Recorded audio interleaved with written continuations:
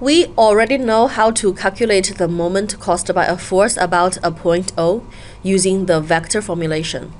MO equals to R cross F, with R being the position vector from point O to vector F.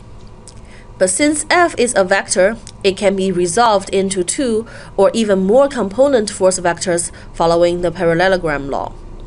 So, if F equals to F1 plus F2, then MO equals to R cross F1 plus F2, and then following the distributive law, M equals to R cross F1 plus R cross F2. And R cross F1 is simply the moment caused by the force component F1 about point O, and R cross F2 is the moment caused by force component F2 about point O.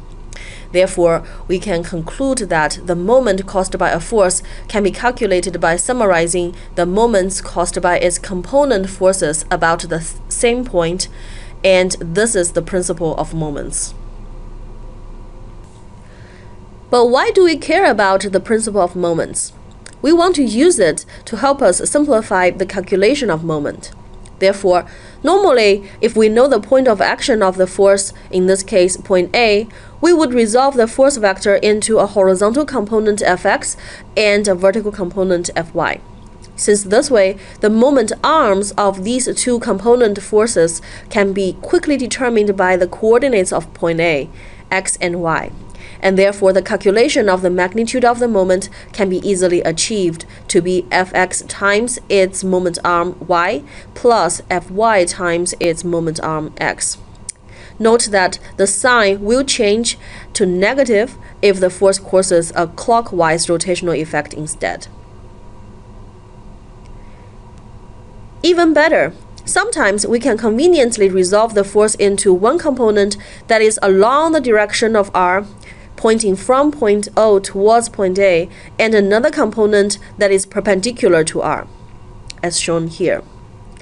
The advantage is, this way, the moment arm of F1 is simply the magnitude of R, or in other words, the distance from point O to point A, which can be easily determined, and also the moment arm of F2 is simply 0.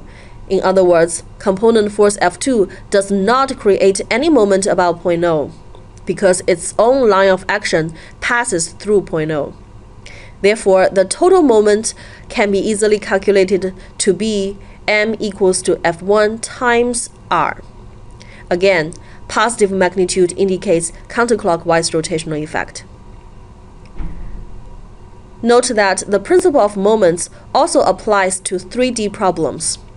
It is up to you to decide what is the best way to carry out this principle of moments, what is the best way to resolve a force into its vector components so that it can help you simplify your calculation.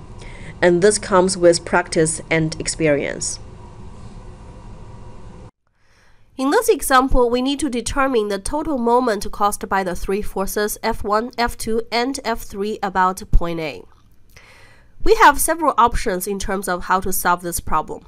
We can use the vector formulation that we learned before, but since this is a 2D problem, using scalar formulation is probably easier and more straightforward. To use scalar formulation, we can choose to apply our knowledge of geometry and determine the moment arms D1, D2, and D3 for the three forces respectively, and then use this equation to do the calculation. However, that's probably not the most convenient method. Instead, let's apply the principle of moments, which means that we will first resolve these forces into components. Again, there are unlimited ways to do that, but from observation, I decided that it is the most convenient to resolve the forces into their respective horizontal and vertical components. Again, from observation, we see that these two force components do not have moment about point A because their lines of action pass through point A. For the remaining four force components, their moment arms to point A are easy to determine. Therefore, we can do the calculation and get to our answer. You can try to solve this problem using other methods as well and do your own comparison to decide which method is the fastest. Again, it is always up to you how you want to choose the best method.